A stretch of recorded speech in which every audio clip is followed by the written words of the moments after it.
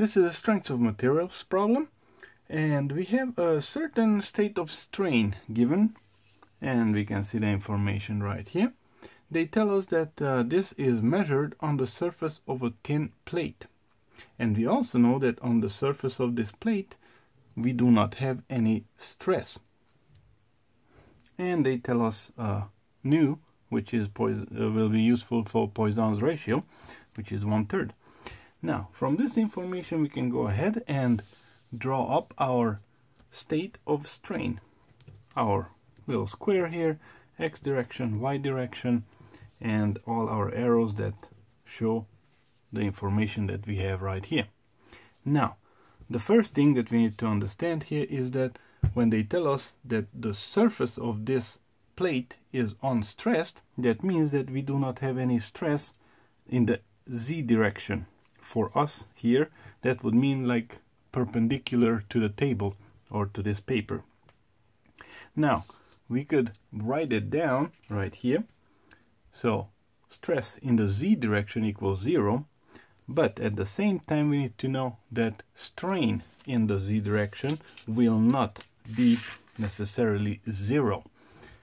For example, if this rubber would be a sponge or something very soft, it would be very easy to see if we stretch it this way and this way, that would mean that its thickness in the z direction would definitely change, and that's what this is. It changes in the z direction, so we have a strain in the z direction. Now, since we're gonna be doing calculations with Mohr's circle, the very first thing I like to do is take care of our shear strain, which is 480, but when we're going to be working in Mohr's circle, we're going to need half of this. So therefore, I always like to divide it right away by 2 and get 240 microns. So whenever I'm starting to draw the Mohr's circle, I will not forget it. Alright, here we have my axis, which is drawn for Mohr's circle for strain. Here we have epsilon, and here we have the shearing strain divided by 2. As we know, this is how we need to draw our Mohr's circle for strain. These two little arrows show us how we're gonna transfer our state of strain to Mohr's circle. Now, the first information, in the x direction, the normal strain is negative, and it's negative 60. So we're gonna come to this axis and we're gonna mark 260 for us, negative 260. I'm not gonna do this to scale, so just roughly, so we can see what's happening. And next step, let's go to the y direction. Our y direction says negative 60. Now, negative 60 would be, this is 0, so it would be somewhere closer. So let's call this negative 60.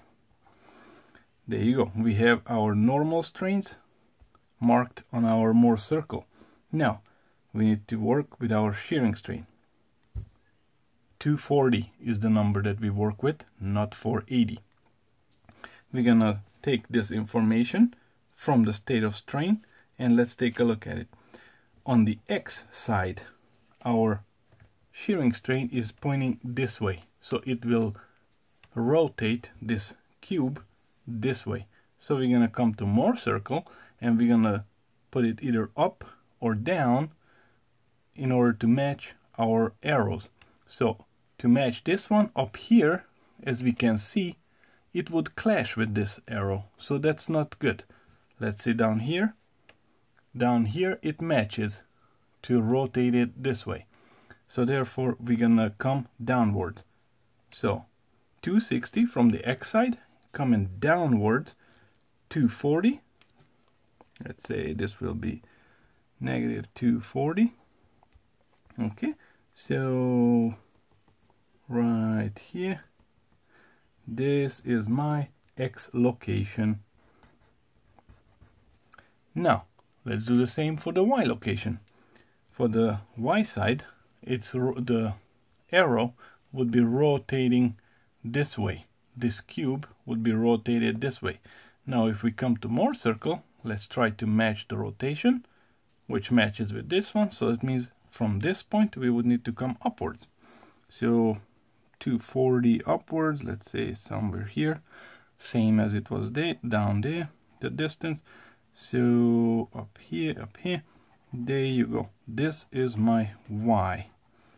There you go. Now we found our two positions. The next step what we do is we're gonna connect these two. So there we have it, the X and the Y. And where this crosses, that's our epsilon average. And that's the next step that we're gonna calculate. But first I'm gonna just roughly draw in the circle that this would create. So let's say it would go something like this. Obviously it's gonna be a hideous looking circle, but we get the message. It's more circle, so it needs to be a circle. So it's gonna go something like this. So there you go. There's a rough sketch of our Morse circle with our X and Y location. That's our initial state of strain. Now they are asking us to find the orientation and the magnitude of the principal strains.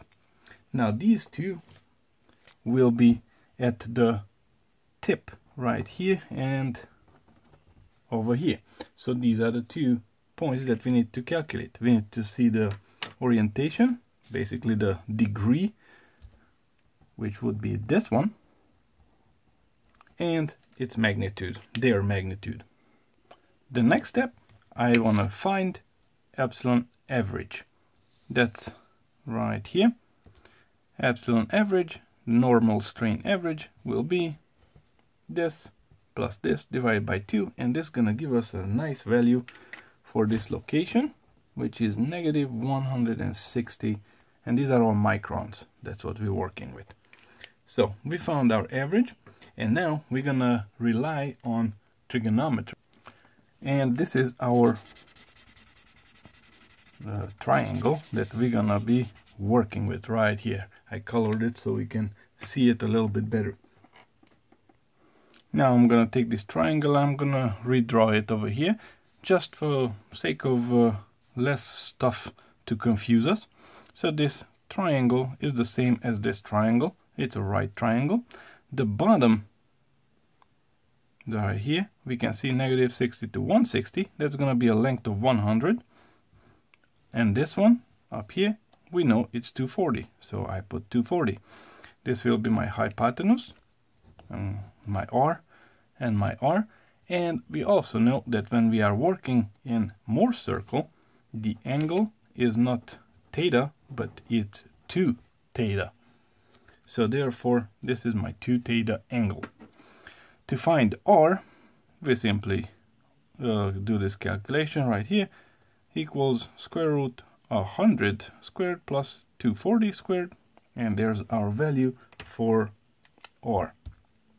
Now this will be very important to help us find the theta and also the magnitudes. Okay, first up, theta. 2 theta, how can we find angle in a right triangle? All we're gonna do is rely on inverse tangent. So 2 theta equals inverse tangent of 240 over 100. There's our angle, and to get theta, we simply divide it by 2. Theta equals 33.67. We also need to remember that Y will have to rotate clockwise down here to this new location. And we can call these A and B. Let's call this one A, let's call this one B. So at A location is 33.67 degrees clockwise from our original state of strain, excuse me. Now in order to find our magnitudes, for point A, we simply take sigma average plus R, and that's gonna take us to point A. Therefore, sigma A equals negative 160 plus 260, the value that we find right here. That's gonna give us a value for sigma at point A, which is our one of our principal strains, to be 100 microns. Now to find strain at point B, we're gonna have to go the other direction. So we're gonna take sigma average minus the R that we found, and that's gonna help us come to our sigma at point B, which is negative 420 microns. The next step, they want us to know the maximum in-plane shearing strain. In-plane for us is XY, so we need to find the maximum shearing strain, which would be up here, right, at the peak from this direction, right here. And the distance from here to up here would be this R, the same R that we already found right here. So therefore, shearing strain is 260 microns. But let's pay attention to how is our Morse circle set up. It's shear divided by 2. Therefore, when we calculate our shearing strain, we need to remember this. So shearing strain in the XY divided by 2 equals 260. So therefore from here, it's easy to calculate. Just simply multiply by 2. So our in-plane shearing strain will be 520 microns. The next question, they want us to find the maximum shearing strain, which is different than the maximum in-plane shearing strain. This is in plane, which means we're just working with X and Y direction. Now they want us to find the maximum shearing strain overall. So that means not necessarily just in the XY plane. For this step, we're going to be relying on Poisson's ratio. And from these formulas that we can remember, we can develop the next formula, which is right here. Epsilon, or normal strain in the Z direction, equals negative nu over 1 minus nu, in parentheses, epsilon in X plus epsilon in Y. After plugging in, we are able to find our strain in the Z direction, which is 160 microns. Now we're going to go ahead and mark this location on our Morse circle. Now this is a positive 160, so that would come somewhere, let's see, maybe here. So 160 microns. Now that would mean that we would have more circles to draw. We have one circle that we can draw from here, and we have one circle that would come from here. I'm gonna try to make some kind of a nice circle that comes from here.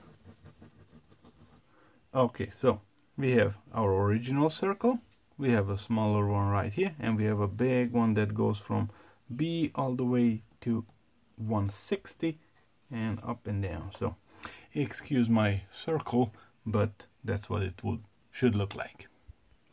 Now, just like we had in our original circle, the shearing strain was the radius of the circle.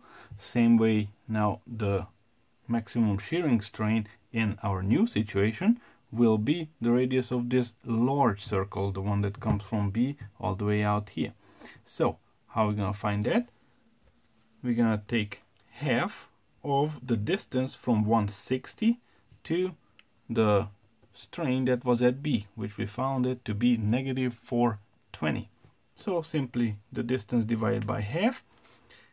Again, let's remember the shearing strain in Morse circle divided by 2. And we're gonna set this one equal to this one.